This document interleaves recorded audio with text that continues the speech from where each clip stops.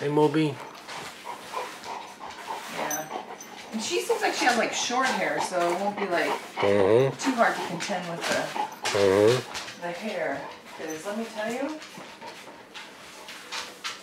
his hair is everywhere.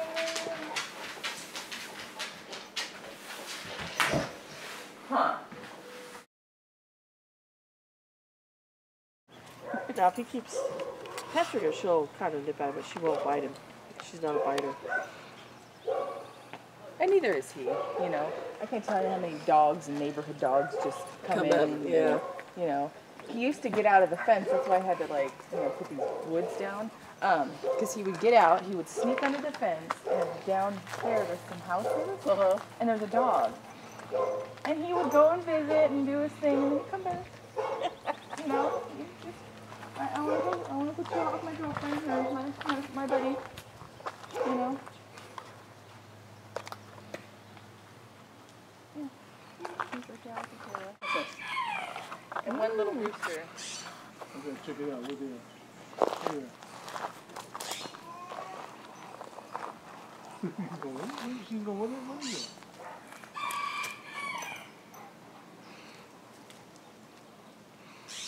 Alright, let's see what she does. This is an excellent spot because there's stuff right there to crawl up on, and over she'd go.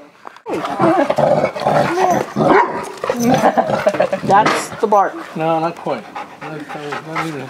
No, but not even effort. That was just a talk. Not even effort. When she gets effort into it, you won't know her. Oh my gosh.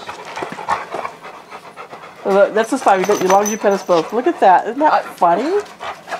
Oh my gosh. Are you jealous, Moby? Huh? Are you jealous, boy? She is. That's pretty funny. The Kona, wow. I think they'll get along good, actually. What's with you? What do you think? What's with you? I think they'll be fine. What's with you?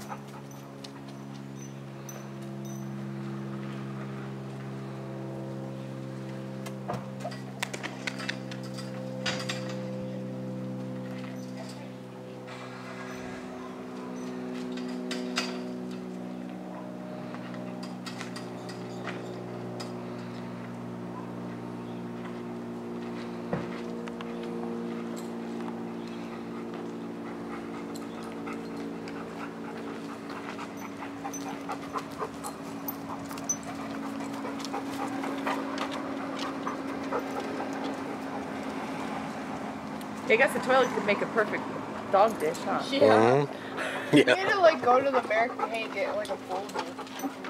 Even for the chicken. Huh? We use the toilet as a dog dish, huh? Oh, that? Yeah. Hold water. Yeah. Remember when Moby ate all those avocados? His coat is very shiny.